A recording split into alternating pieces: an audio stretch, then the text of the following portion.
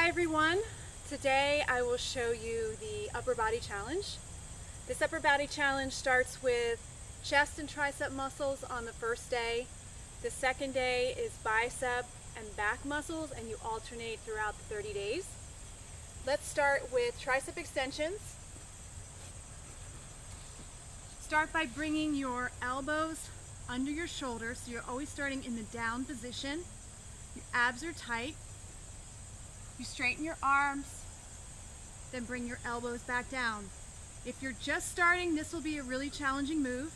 I suggest bringing one arm up at a time if you're not able to bring both arms up at the same time, or you can bring your hips back and then bring your arms up. See if you can bring both arms up if you have your hips back.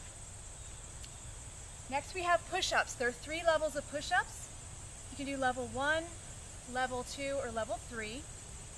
Level 1 is for someone just starting out. You bring your chest down to the ground, then push back up. If you can't go all the way down, that's okay. Go as far down as you possibly can.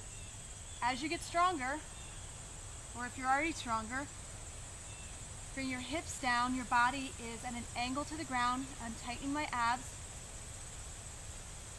Come down as low as you can.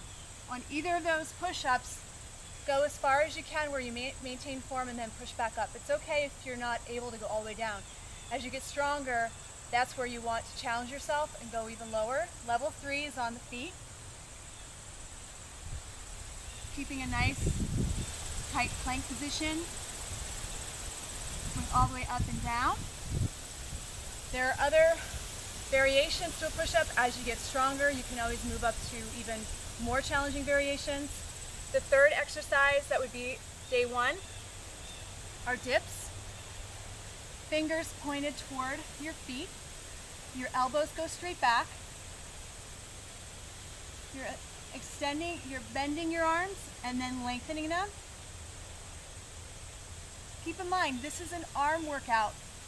Your hips will move only because your body is moving down, but it's about the arms. The arms need to be going straight back.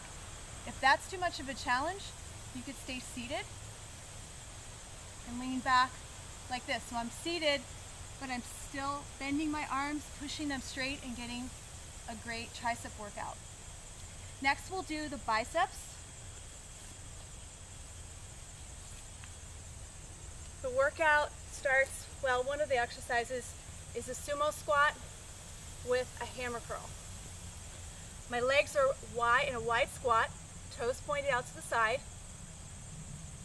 Bringing the weights up, and you notice the ends are pointed up to the sky or up to the ceiling. We also have bent over rows. Very important that you watch your form in a mirror. Hinge forward. Between the crown of your head and your tailbone is a straight line.